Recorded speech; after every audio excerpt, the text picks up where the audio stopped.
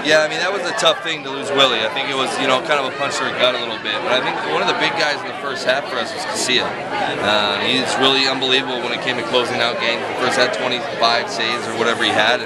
And then, he kind of got those blisters, and so we had to kind of do some committee stuff. And the way Romo stepped up to get these last outs of the game has been amazing, and the way Bochy has kind of mixed and matched, it kind of covers for that. But obviously we would rather have Willie here with us, in action. But, we did the best we could, and I think it's a credit to every guy in the bullpen, the way that they've done their job and did it well back end-wise.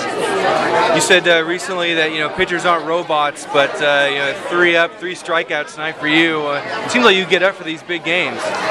Well, every back end of the bullpen guy does, man. I think that we're gonna do our best. Like, we won't always come through, but we believe in the stuff that we have, and every one of these guys believes that we can get it done in the back end. And I think it's a matter of executing, and the way our bullpen's been executing, and the way that Bochy's been getting us in games, keeping us fresh, believing in us. I think that's all helped. That's helped us all the way around. I think that the way these guys have been pitching, Romo and Javi and Casilla, Mota coming out. I mean, he's thrown amazing since he came back, and it just makes everybody else step up too. And we trust our catchers, Buster and Sanchez, call a pretty good game, and we trust what they're calling. It's just about executing the pitches, and we've been doing it. Do you feel like the pen's kind of peaking right now?